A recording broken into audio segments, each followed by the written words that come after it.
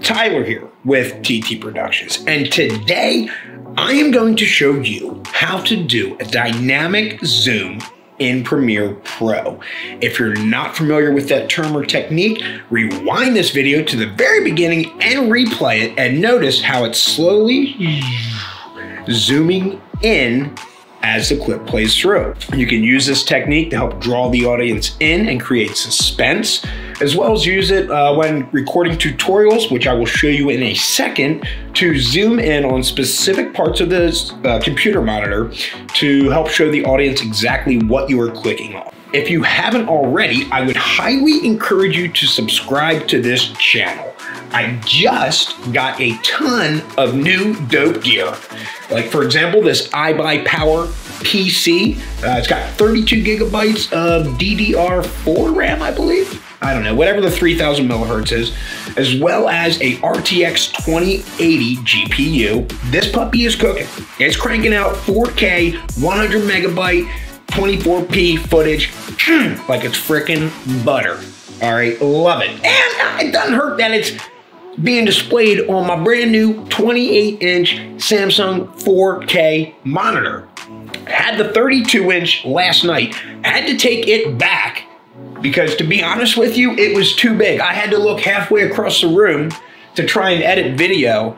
It was just that big, you know, either that or sit all the way across the room to try and view it. So bit the bullet, went down to the 28, and honestly, much more pleased because I can fit all of it in my field of view. Also, you might have noticed, I'm shooting on the new Sigma 16mm f1.4 DCDN lens for Sony APS-C cameras. Right, that is why I'm so tack sharp and look good. That last part was a subjective statement. And what else? Oh, and I have some company from China, Fifine, I'm not exactly sure what you call them, but they're gonna be sending me here a wireless mic that they want me to review. So yeah, look forward to that. So like I said, if you haven't subscribed, hit it now. Gonna be reviewing tons of dope products so you know, hey, is it worth investing in this stuff or should I just stick with what I've got?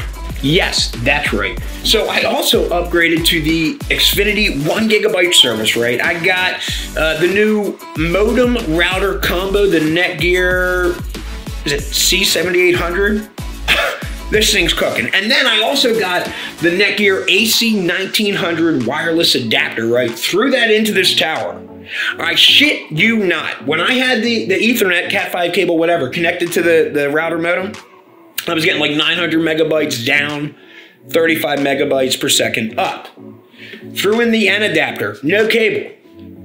Did the speed test again, XfinitySpeedTest.com, and I got, wait for it, 900 megabytes per second down and 40 megabytes per second uploading. Nearly shit my pants. I've got to get an adult depends to clean up this mess because this thing is freaking cooking. I'm excited about it. I got this new setup. I can tear through 4K footage. I'm ready to start cranking out some stuff. So without further ado, roll opener.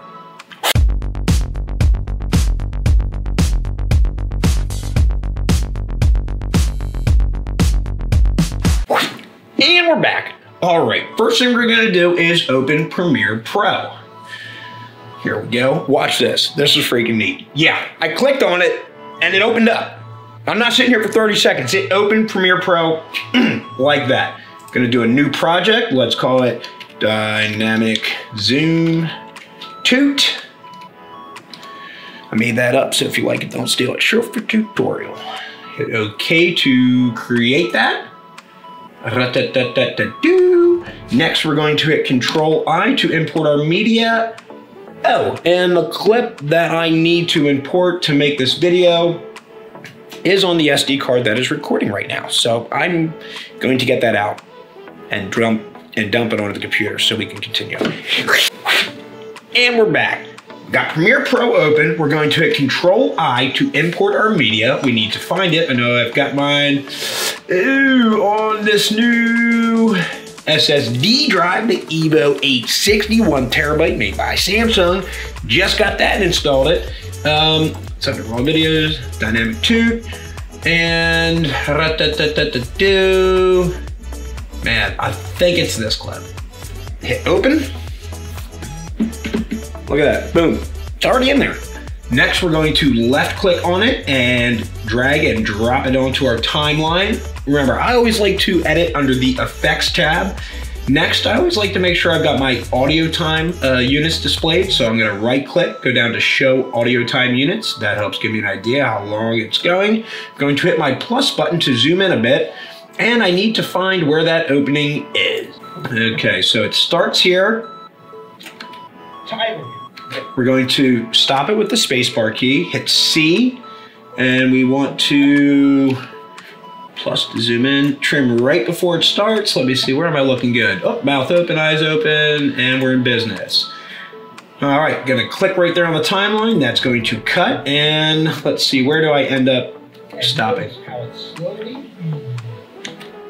All right, and let's stop it right there. So I've got my snippet tool or cutting tool. I'm going to click there to cut. Now I'm going to hit my V key to bring back my cursor. I'm going to click on the beginning of the clip that I don't need. Hold in Shift, hit delete. That'll delete it, move everything down the timeline. Now I'm going to click, left click on the rest of the timeline clip and hit delete as well and get rid of it. So now that I have my clip, spacebar plays all the way through. We're going to go to the very beginning of it. We're going to left click on the clip to select it. Under the effects tab, we're going to go over here to under the effects control, you will see scale. And here it says 100. This means that we're at 100% zoom right now. If we hit the scale button right here, this is going to drop a little keyframe onto this timeline. That tells Premiere Pro that we want to be at 100% zoom at the beginning of the clip.